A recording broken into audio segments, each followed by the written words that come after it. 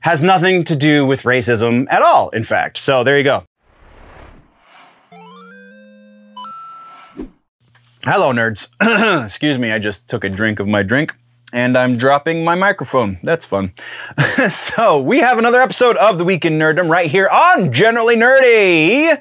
Not the biggest episode we've ever done, but definitely no slouch in the length department either. So, buckle up and prepare if you want to catch the clips. You want to digest this in smaller portions, then you can see all of that stuff over on the Clips channel. But if you want to sit in with me for the next 40 minutes or so, 30, 40 minutes, then please do so. Definitely don't forget to hit that thumbs up button so you can let the algorithm gods know that I'm actually doing things that are informative and useful to you. All of that being said, thank you for joining me, nerds. Let's talk pop culture nerd news.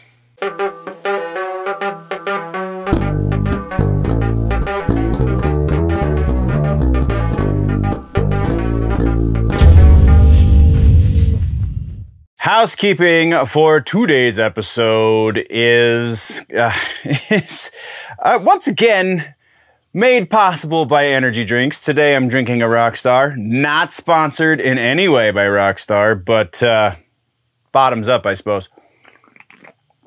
So, yeah, stuff and things.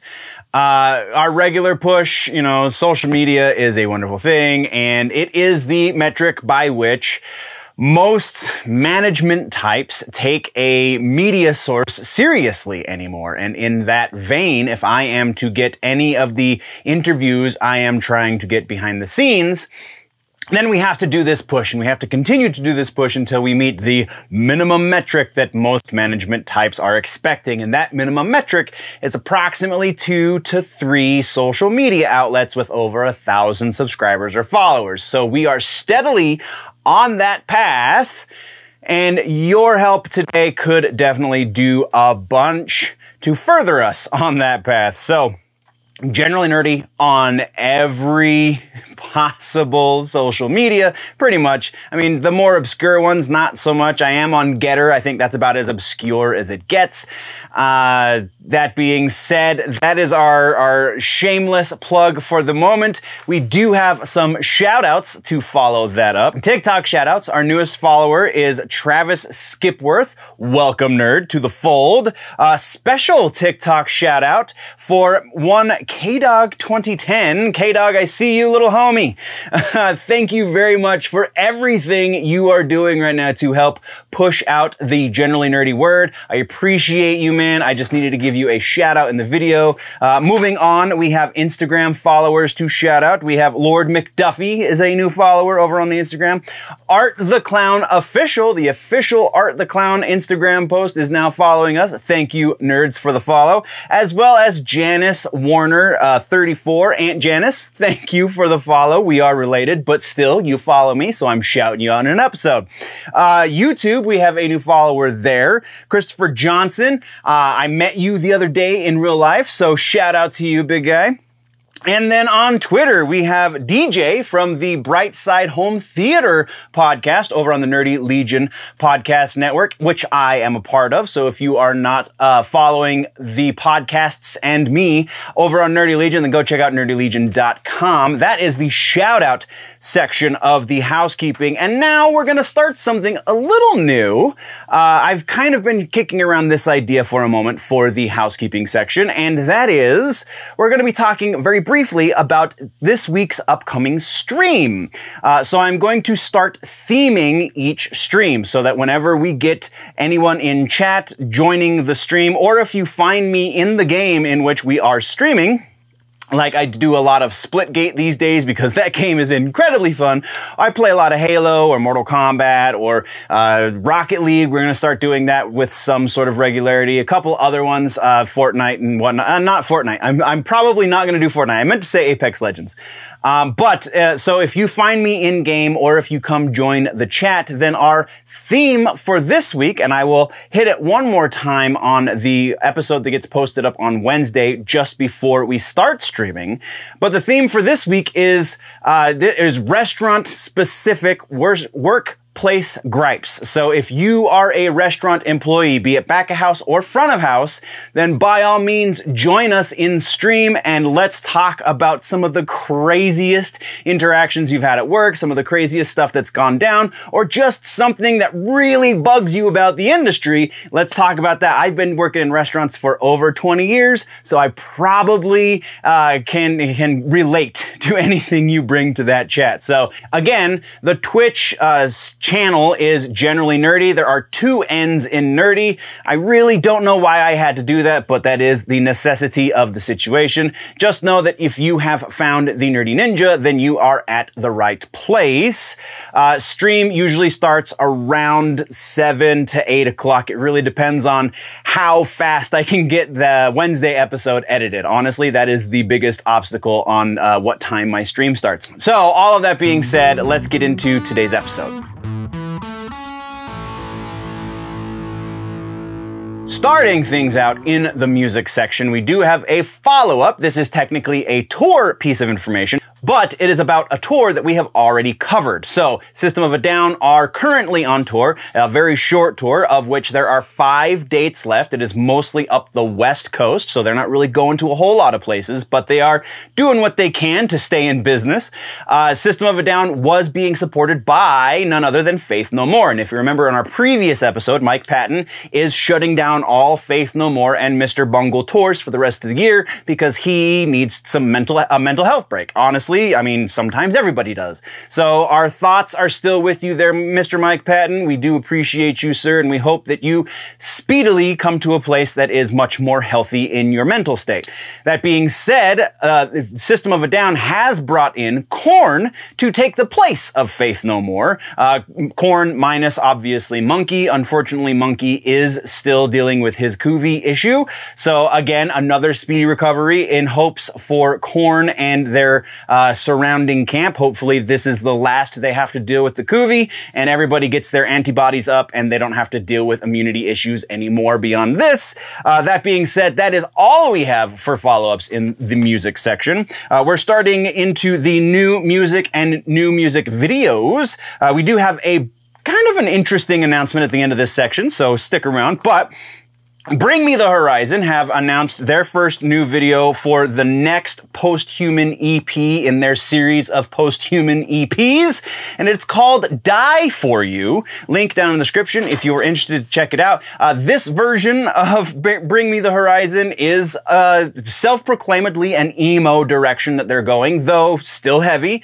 This one I couldn't stay away from. Unfortunately, I have listened to it because SiriusXM is a thing, and they just kind of, I was intrigued, and this is probably not a band I generally do reaction stuff for, so it is what it is. But I have heard the song, and it is definitely, so the lead singer, Ollie Sykes, put it in a very interesting vocabulary. He said that this sound they're going for on this version of the Posthuman EP, they're describing as future emo. So it has to, it's reminiscent of other things that have fed into their inspiration, but through an emo lens, and still heavy, and honestly, it's a pretty apt description. Very interesting song. Go check it out for yourself. We're spending a little bit too much time here, so we're gonna move right along. Our next piece has to do with Cradle of Filth. We have another single from their Resistance is Futile record that is out October 22nd. This one is called Necromantic Fantasies. I have yet to listen to this one as well, so trying, again, I just have to do a giant batch of reaction videos because that is, I have a lot of fun doing them and I just don't have the time a lot of the time to do them. So one of these times we'll probably take some time off of doing streams to do a batch of those. Anyway, so again, the record that this comes from is out October 22nd. Moving along, our final piece of new music / new music video, and actually the final piece for this whole section comes from Skillet. The band Skillet has released Surviving the Game. It is the first single off of their newly announced record. The album is going to be called Dominion. It is due out January 14th of 2022. They just announced that with the release of this video. Again, have yet to listen to this one, but it is noteworthy because Skillet is kind of in the middle of some controversy right now. So let's see if it affects their ability to produce music. That being said, that is all we have for the music section. Gaming and tech. We're doing some follow-ups, and then we have a couple of trailers to talk about, and then we're gonna get an aside that we need to take for just a brief moment. So first things first, let's start in follow-ups. We have another follow-up on the Nintendo Switch. There is finally Bluetooth headset support in your Nintendo Switch. Apparently, the hardware support has always been there. They have just unlocked it with a new software update. So if you have the most recent update to the operating system on your Nintendo Switch, then you now have Bluetooth audio capabilities. So it's about freaking time they've done that. That's all we've got on this piece. We're moving right along. Our next piece comes from Battlefield 2042. This is a very brief one. We just got word that they have been delayed until November 19th. This is back approximately a month from their October 11th previous release date, I guess I should say. So that is what we have for follow-ups. Let's move now into trailers. We have two trailers to deal with in this episode, and they both have to deal with Dark Souls-like games. At least that is what they're being billed as. The first one is a game called Wu Chang Fallen Feathers. This one legitimately looks like a Dark Souls-like game, so the difficulty level is yet to be seen because we haven't played it, but if you want to go check out the trailer, it is down in the description. It is a Chinese Ming Dynasty era, basically version of a Dark Souls game. It looks exactly like that. It looks like it's going to be a boatload of fun to play. But we're moving right along. Next, we're talking about a game that actually launched, I believe it was yesterday as I'm filming this, so 2 days ago as you're watching this, listening to this. That game being Tales of Iron, not T-A-L-E-S, but T-A-I-L-S. Tales like a mouse has a tail, because your main character is a mouse. This one is very interesting because it is the Metroidvania style gameplay, that 2D side-scroller style gameplay, but still being billed as a Souls-like experience. Some of the reviews that I have seen so far kind of say, yeah, it's there, but it's not quite to that level of difficulty. So go in with those expectations if you are a Steam player, or I believe it's also on Xbox One if you have the Game Pass. So I will double check that and we'll follow up on that on the next episode, but that is where we're leaving that one. And that is all we have for trailers. And then that brings us to our last piece in gaming and tech, and it is gaming. Technically, there is a piece of news here, but we're going to go off on a little bit of a side tangent ever so briefly. It has to do with World of Warcraft. World of Warcraft recently got an update.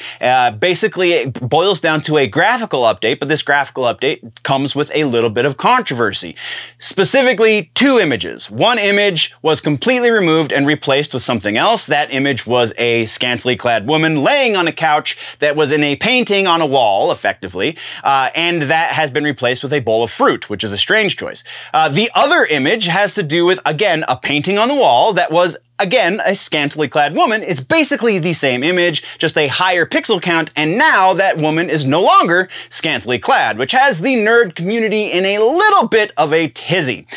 Now, does this boil down to censorship? I am not one to be pro-censorship at all. I honestly think this change is 100% unnecessary. But does it come down to censorship? Are they stopping you from saying something? Or did they just change the way they were saying something? I think it boils down a little more to the latter and a lot less of the former. So, yeah, again, silly change, absolutely not needed because of the current social climate in which we live. That is why they deemed this necessary. They didn't come out and say it in those words, but that's 100% what it is. But there's no reason to lose your mind over this. It's a graphical change. It doesn't change gameplay. It doesn't stop you from doing anything necessarily, aside from looking at drawn boobs. And if that's why you're playing World of Warcraft, you need to reconsider why you play World of Warcraft. All right, so sensible cap off. We're gonna move right along to the next section.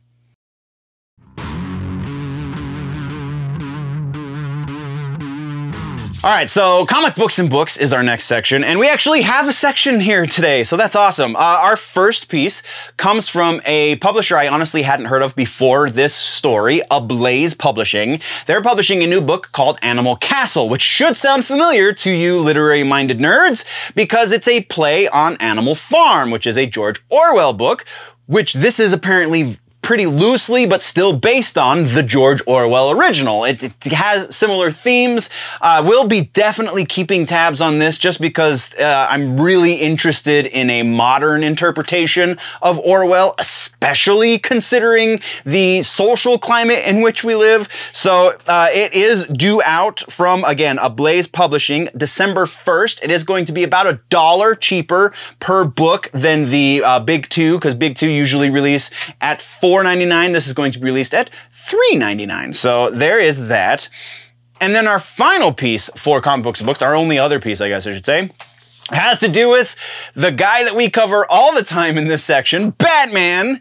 James Tynion IV is leaving the book. We've already covered this. The man who is going to be taking his place, also I believe we've covered this, is Joshua Williamson, who used to do The Flash, has done a number of other things for DC. Williamson will be picking up in December with number 118, and he's introducing a new villain to Batman. That's why this is not a follow-up, because we have an announcement of a new villain for Batman. The name of the villain is Abyss. It has very Phantasm feel based on the artwork, which if you're watching should be viewable above my shoulder. I guess it's that side. So I'm really interested to see where this goes. If it's going to be an existing character in the Batman canon that they're just repurposing, as they have done a number of times in recent memory. I hope that's not the case. I hope this is a brand new all original villain.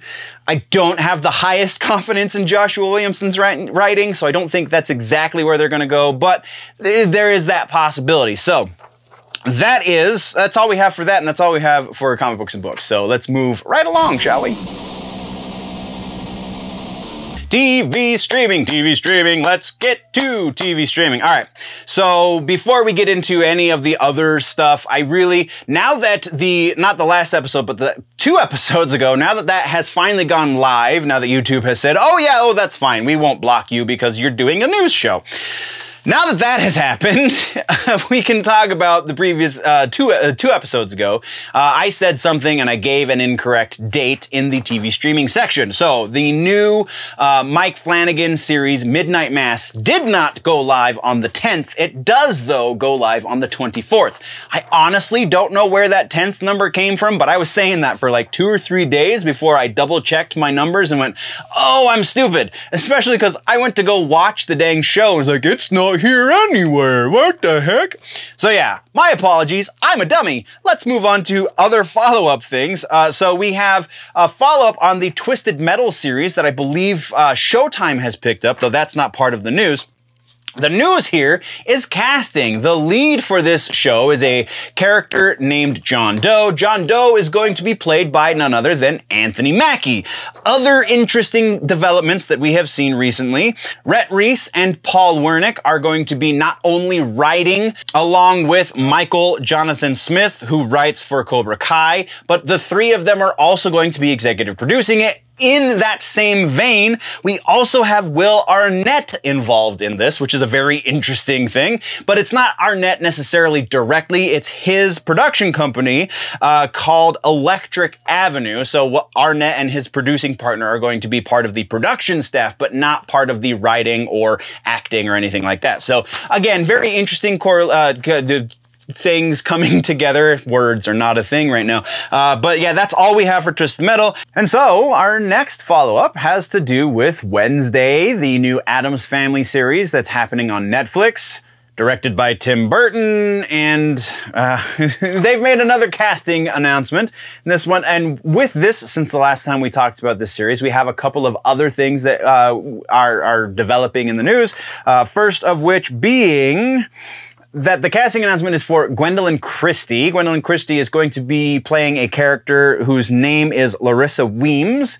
Larissa Weems apparently has a history with Morticia Addams and is also going to be the principal of the academy, the Nevermore Academy, where Wednesday attends school. So we also now know that this is going to be a school-based, kind of sort of magic story where Wednesday has psychic powers. This just feels like it's going in all kinds of new directions that maybe aren't really true to the original Addams Family.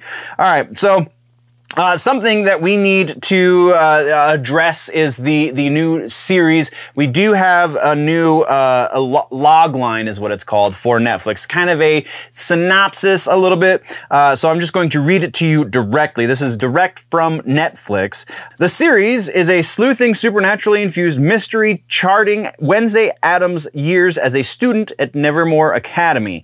Wednesday's attempts to master her emerging psychic ability thwart a monstrous killing spree that has terrorized the local town and solve the supernatural mystery that embroiled her parents 25 years ago, all while navigating her new and very tangled relationships at Nevermore. So this sounds like it's kind of Sabrina 2.0 when that is not any of the characters from the Addams Family series. Ever. That has never been a thing in the Addams. Supernatural, the only supernatural involved with the Addams Family is the grisly and the horror-oriented, not telekinesis and magic and things of that nature necessarily. Not in the pop culture kind of nerdy way of things, but more in the horror way of things. That is the genesis of the Addams Family. They're they're like distant relatives of the horror characters that we got. That's why the Munsters was created in response, because these are hearkening back to these characters, whereas the Munsters were these characters. You know what I mean? So it's just a very strange development along the lines of what we're going to get in this Wednesday Addams series. Now, in a previous episode, there was a concern brought in the comments, to put it mildly, of why I had issue with Catherine Zeta-Jones and Luis Guzman cast as Morticia and Gomez Addams, respectively. Well, first off, I didn't say I really had any sort of issue with Catherine Zeta-Jones as Morticia. I actually think she might do a pretty good job. She wouldn't be my first choice for Morticia, but she's definitely not the worst choice. But Luis Guzman, I think, is the one that I voiced actual concern over, and I feel like if you pay attention to the vocabulary that I used in that episode, it's pretty clear why I have issue with Luis Guzman as Gomez Addams. Has nothing to do with the fact that Luis Guzman is Hispanic by nature, however you want to put that. He is of Latin descent. Has nothing to do with that. I think, honestly, Latin, it kind of makes sense to put somebody of that lineage in that character. The guy's name is Gomez. It just seems to fit. So that is not the issue. The issue is Luis Guzman as an actor, who is a capable actor, just this is such a different kind of role than he's ever played. And honestly, again, to bring him up against the greatest Gomez that we've ever seen, you know, notwithstanding the original TV show, but Raul Julia as Gomez, honestly, is what most fans think of as Gomez when reading anything to do with the Addams Family anymore. He has some big shoes to fill, and that was my concern. Because while yes, Luis Guzman is capable of doing serious roles, again, as evidenced by his work on the Shameless series, which I think was spectacular, I just don't think he's the guy for Gomez. I very well could be proven wrong once this series happens, though I think this series is going to suffer, now that we have this little bit of extra synopsis from Netflix, is going to suffer from far more than Luis Guzman. And honestly, it sounds like Gomez is going to play a pretty minor part in this series, so I would be surprised if Gomez is my issue once this series airs. Honestly, I think there's going to be a plethora of other things we're going to be focusing on. if Luis Guzman does a mediocre job, he'll get past any scrutiny because, again, of the other issues we're anticipating. So, that being said, I don't care that Luis Guzman's Hispanic. I think Luis Guzman is hilarious. I think he's actually a very capable actor. I just don't think he's the guy for Gomez. Has nothing to do with racism at all, in fact. So there you go. Oh, I hate that I had to address that, but it was brought up and I can't just let sleeping dogs lie, apparently. So that is what we have for follow-ups in TV streaming. Let's get into trailers, and we have some interesting stuff going on in trailers. Oh, by the way, I don't know if I've mentioned this, but TV streaming is gigantic this episode. So trailers, our first one is a show called Professionals that's going to be coming to CW. The reason we're talking about this is because it has two nerd icons in this show. It is not necessarily going to be a nerdy show by definition. It seems like a fairly common procedural mixed with a number of other things. But Brendan Fraser and Tom Welling are going to be the leads in this series. It's going to deal with Brendan Fraser is a millionaire company owner who owns a tech company. They have a satellite that gets messed up. It blows up at launch, I believe was the synopsis. Tom Welling is a contractor who Brendan Fraser brings in to ferret out why it exploded and so on and so forth. Kind of sounds interesting, but not really nerdy in any sort of real respect, aside from Tom Welling and Brendan Fraser. So there's that. Our other link to the trailer also down in the description. So our other trailer, our next trailer, I guess, is I Know What You Did Last Summer. This is a series that we talked about when it was originally announced. We now have our first trailer for the Amazon Prime series. Again, link can be found down in the show notes, description, whatever. The premiere date for this one, which we have, is October 15th. And then our next trailer, Lock and Key Season 3, has its first trailer. October 22nd is going to be the air date for Lock and Key. Very interested to see where this one goes because it was a bit of a departure from the comic books. So we'll be keeping tabs there. And then our final one is another Season 3. Batwoman has released a trailer for Season 3. So this seems very interesting as well. This show has the strong potential to have a pretty solid turnaround if they can tackle this season properly. It seems that Season 3s are an interesting situation because Titans Season 3 has taken an opposite turn because Titans was amazing and then Season 3 happened and it was like, oh, this show's not what it once was. So, but that is a discussion for another day. Those are all of the trailers that we have for TV streaming. Our first piece of regular old news is a new announcement for a new series over on Disney+. Flight of the Navigator. Go back, older nerds, older millennial nerds and younger Gen X nerds and think, Flight of the Navigator? Really? Compliance. That one? Yes, that one is getting a series treatment on Disney+. There is the noteworthy change for this series in that it is going to be a young female lead instead of a young male lead. Not that that's really a huge deal because at this point it's going to be, I don't know, it's a retelling of the same thing. We already have Flight of the Navigator, so a different version of Flight of the Navigator with a different person leading it really makes no difference, the gender, whoever it is. But also, Bryce Dallas Howard is being brought in as the main series director. So that's pretty noteworthy as well. Our next series announcement actually was made, I just didn't see it, apparently, for the previous episode. It was made when I could have put it in the previous episode. I just, for whatever reason, didn't see it in any of my sources until I was doing research for today's episode. And that is Grendel over on Netflix. Grendel, not from Beowulf, not that Grendel, but this is the Grendel from Dark Horse Comics. This is coming from the Netflix and Dark Horse contract where Netflix has all of the first look options for IPs that come out of Dark Horse that have to do with live action.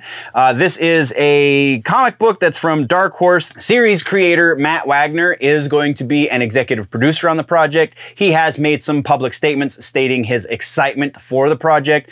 All of the other executive producers are regular players over at Netflix or at Dark Horse Entertainment, their entertainment wing, I guess is more specific. So yeah, again, pretty interesting. Not super familiar with Grendel, though it is one of the longest running creator-owned comic books out there, so that's pretty noteworthy. Matt Wagner is the owner of the IP directly, because that's how Dark Horse works. That's one of the reasons why Dark Horse was created. That's a whole other video. But yeah, so pretty interesting there. Definitely be keeping tabs on that. And then our final piece of news, Mobile Suit Gundam is getting a new series. Now, technically, we did get a Mobile Suit series in 2019, so that was only 2 years ago, but it wasn't a proper Gundam series. The last Gundam series, I believe, was over 6 years ago, ended over 6 years ago, and only ran for about 3 seasons. So this new Mobile Suit Gundam is going to be called The Witch from Mercury.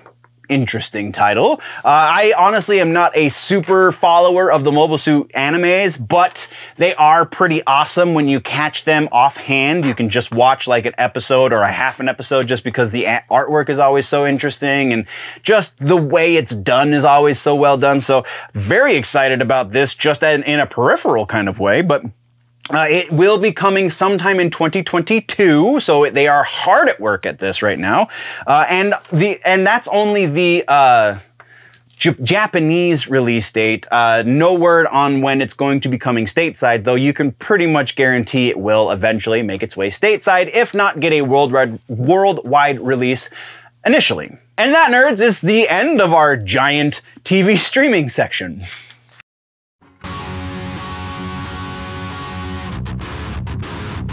Movies is tiny for today, and I mean, kind of ebbs and flows between movies and TV streaming, and that's just kind of the nature of things. And sometimes rumors is just out of hand. We don't cover, anyway, we're bird walking. Movies. Our first piece is a trailer, a new movie that kind of flew under the radar somehow from Guillermo del Toro, the famed director of the original Hellboy movie and the sequel to that Hellboy movie, and then a million other awesome horror-related things, is bringing us Nightmare Alley. This one is also horror-related, though it's kind of hard to tell exactly how it's horror-related based on the trailer, but you can find a link to the trailer down in the show notes. This movie comes out December 17th, so he's been very hard at work at it for a little while at least, because it's coming out in just a few months. And noteworthy cast is Bradley Cooper, Jim Deaver, Ron Perlman, Cate Blanchett, Toni Collette, so we obviously know it's a horror movie because Toni Collette's in it, and Rooney Mara, amongst other. This is a giant star-studded cast, and the fact that Guillermo del Toro is doing it, just that alone is reason to catch this in the theaters, and it will be exclusively in theaters for at least the first 45 days when it comes out, again, December 17th. And then our final piece of, I told you, movies is tiny. Our final piece of movie news comes from the Star Trek camp, specifically Paramount. There's been a bit of a shakeup in the executive types over at Paramount, and we have one major executive leaving, the CEO leaving, and another one coming in, and the leaving CEO's name was Jim Giannopoulos. Oh, he released a statement thanking everyone for his wonderful time. He's been there for the last 17 years, so on and so forth, lots of flowery language, and then kind of planted in the middle of that, a little bit hidden, he mentions Star Trek and how they have multiple projects in the works for Star Trek at Paramount. So, most of them, if not all of them, exist only in rumor right now. So which of those rumors exists for our pleasure in actuality? I'm going to leave that one up to you, nerds. If you have an idea of which one you think is the most plausible, is it the Kelvin continuation? Is it the Quentin Tarantino written but not directed one that has been rumored forever? Is it a new one? We've covered a number of rumors that deal with new, non-related Star Trek series or movies or whatever. Which one of those rumors do you think is the most plausible? Because that's just way too much fun to speculate. So let's do that in either the comment section if you're watching on the YouTube, or you can find me on the social medias and we'll have that conversation there. But that is everything for movies. All right, rumor mill. Let's do the dirty and get this over with. All right. So first rumor that we are discussing today is one that I feel like I have already shot down preemptively, but we will address it directly, and it is the Marvel Zombies rumored series that has been rumored for a number of years. Now that we have a What If episode, the rumors are sprouting back up, and alright, so this one actually got a little bit more ground, because the last time we talked about a potential What If spin-off series, it was out of the question. They have already said that the What If episodes are not going to be related to the MCU at all. So when I believe it was a Spider-Man rumor or a Doctor Strange rumor, one of the two, came up and said, oh, they're gonna work this into its own. No, they're not. But this has kind of started, the first source I found this was a similar style rumor to that. So I was like, oh, obviously this isn't going to happen. But then we got word from Mark Millar, who created the Marvel Zombies universe, that there may or may not be something in the works down the pipeline. So that definitely gave this a bunch more credibility, though that definitely could be Mark Millar trolling us. So I couldn't go 50% on this, because they have said in no uncertain terms that the What If episodes will not be related to the MCU proper. They are one-off episodes by design. Because of that very unequivocal, absolute statement, I can't give this 50%, but we're going pretty close. We're going 40% likelihood that we are going to see and again, we have to give these rumors a timeline, because long enough timeline, anything's possible. So, possibility within the next 5 years, we will see a Marvel Zombies series on Disney Plus is approximately 40% likely. So next, we're talking about Batman, because there's always a Batman rumor somewhere in the mix. Oh, and they just don't go away, and they don't go away, and they don't go away. This one has to do, once again, with Michael Keaton's Batman. This time, instead of it being a movie rumor, there is a series rumor. Series rumor over at HBO Max that they're going to pick up Michael Keaton's Batman. It doesn't say specifically if it's going to be like a Batman Beyond or something. What with Keaton being a little bit older these days, that would make the most sense if this rumor was plausible. I don't believe this rumor is plausible. From the little we know about Michael Keaton's contract for the Flash movie and the DCEU going forward, there's very little that Michael Keaton is obligated to do for the DCEU, for Warner Brothers specifically. It sounds like he probably has approximately 3 cameo roles ahead of him, so something along the lines, maybe not a cameo, I think cameo is a little too light of a word, 3 minor roles, I guess, is probably more appropriate. So, moving forward, we're likely to see him once or twice more in the DCEU proper, but it will be very likely in movies, not in a series, though again, we don't know what that contract holds. These are just the plausible speculations, the most believable speculations that exist out there. So, the likelihood that within the next couple years we will be seeing Michael Keaton's Batman in an HBO Max series as the main character. Again, he could very well come on in some sort of cameo, guest spot, whatever, but as the main character, as this rumor is implying, I'm gonna say 30%, and I think that's very generous. Moving to our next rumor. This one kind of is building off of a rumor that we heard previously, but kind of not. We'll get into that. So, Bloodshot and Bloodsport. Apparently, Will Smith wants in on the success of the most recent Suicide Squad movie, because apparently it was successful enough for Will Smith to take notice. Whatever. So, very specifically, Will Smith wants to do a team-up movie between he and Idris Elba's character, Bloodsport. So it would be Deadshot and Bloodsport in a buddy cop, effectively, movie. I mean, those characters, as far as the cinematic universe is concerned, are kind of interchangeable, so I don't see necessarily Warner Brothers jumping at this, though Idris Elba and Will Smith are both gigantic names in Hollywood, so that could be feasible. And we also heard that previous rumors say that they want to keep a spot open on the Secret Six for Will Smith. So again, that's kind of rumor based on rumor, but just that little element of it.